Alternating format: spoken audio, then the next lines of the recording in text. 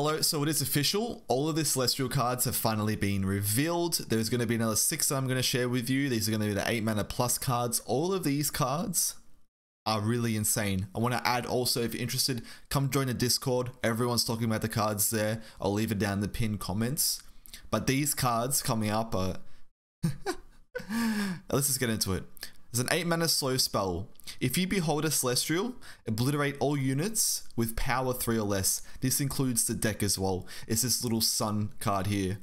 This card, low key, it's gonna hit some matchups. It's just, okay, so you have to behold a Celestial, which means you have to discover another Celestial that you do not play to set up for this card. So that's kind of cool that that's a thing.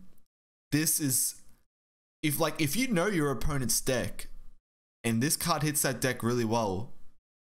Ooh. It's a little crazy. It's a very niche card. I don't expect to see this get played very often. And a lot of the time, you will blow up their deck from all their 3-cost followers, right? Actually, it's units as well. Sorry, it's units, so it includes champions. You can pretty much destroy Ezreal with this one card if we get to the late game enough. So that's a little crazy. But it's a very niche card. It's going to hit certain decks.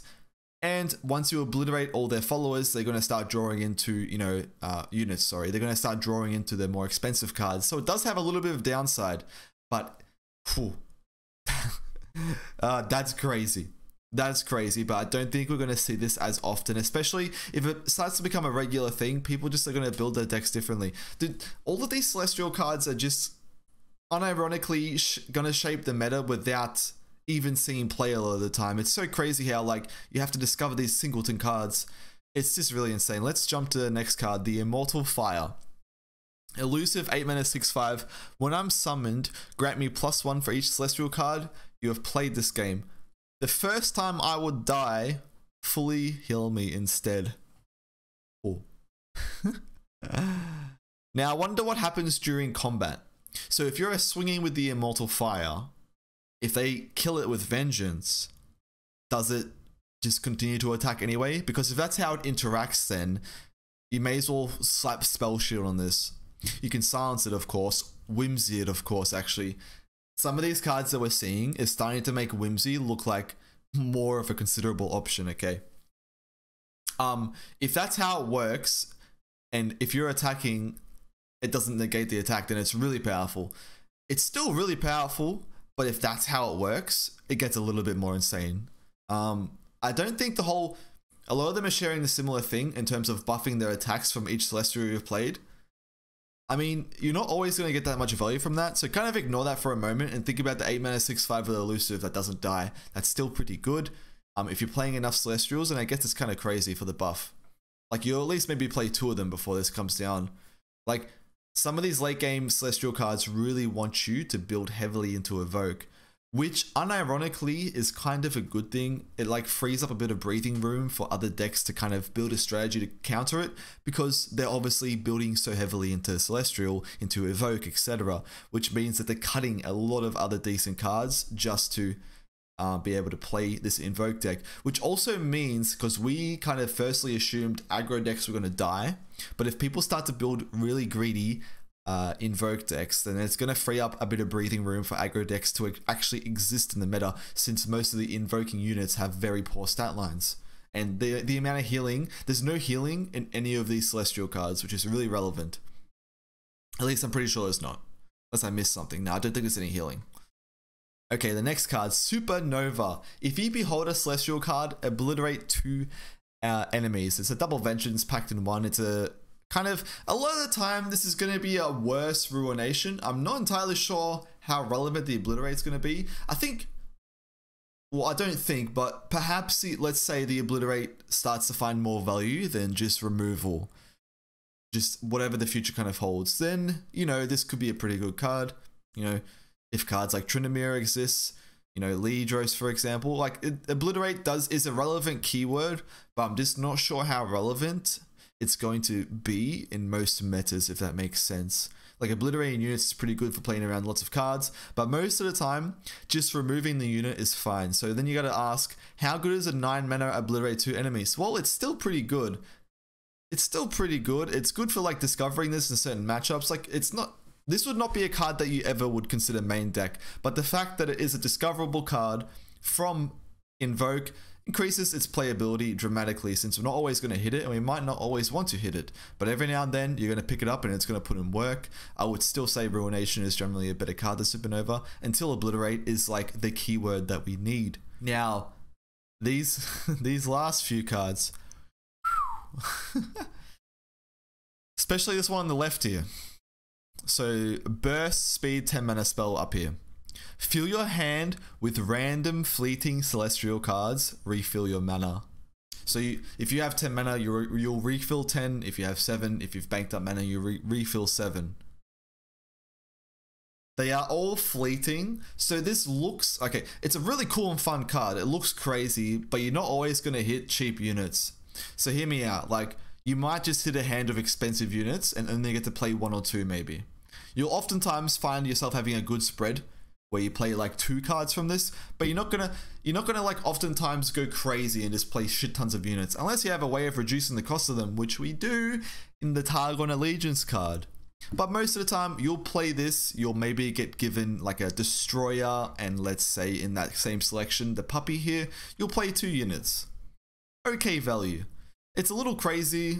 It looks a little crazy, but it's not as crazy as it might seem, but it's going to be a ton of fun. And every now and then, you might just get that blowout where you find like an I'm not going to pronounce it in that language, but you'll find like the 4 mana card, a 2 mana card, a 3 mana card. You just like flood the board.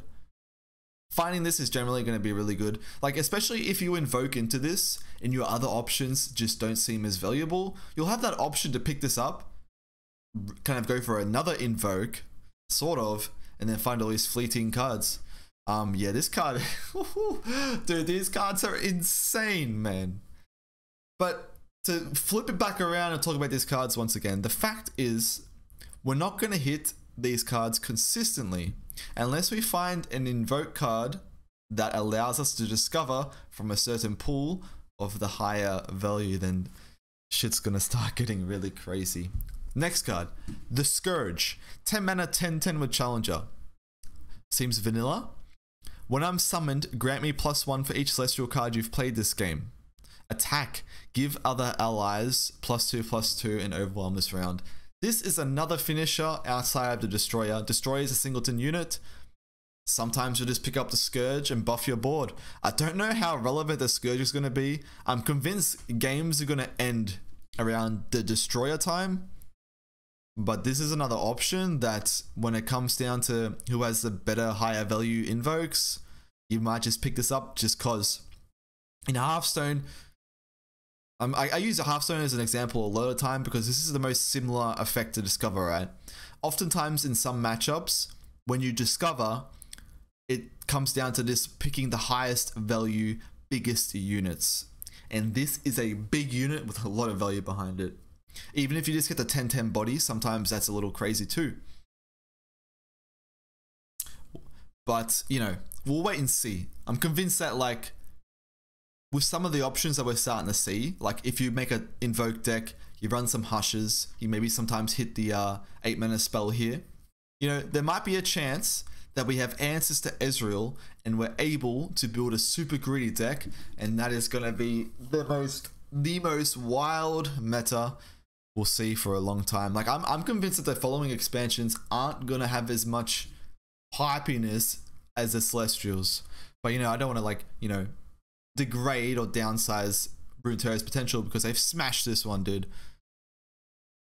Last and not least, the Great Beyond is just the final card revealed by Mogwai, as I'm just tuning into this now, which has a new keyword, which is called Fury. Fury is, if I kill a unit, grant me +1/+1, which is very irrelevant on this 9 mana 8/8 that has Elusive and Spell Shield. It's not very irrelevant, it's a bonus, but there's going to be other units, I believe, that have the Fury keyword. They utilize it a lot better and rewards trading. When I'm summoned, grant me +1 for each celestial card you've played. I am a dragon. Bonus keyword hidden in there. I am a dragon. So Shyvana and Aurelion Sol are eventually going to come, and they're probably going to have some sort of Fury Dragon synergy. But in general, this is a 9 mana 8/8 with Elusive, ignoring everything else. That is just crazy. There is some really insane finishes in here. And like, in the end, the part I'm most excited about is the fact that these are all invoked cards, which means that a lot of the followers are being played that have Invoke. As I said, they are followers, which means, you know, it opens up a lot of potential for casual players to build cheap Invoke decks and just have a bloody brilliant time. Runeterra, you've smashed it out the park. I'm not sure how balanced these cards are going to be, but in terms of the casual player and the wide range of players, this is good shit. Thank you guys, my name is Fake Hero. Stay tuned, I'm sure in a couple of hours time I'm going to have another video up, most likely talking about Aurelion Sol. I'll see you next time.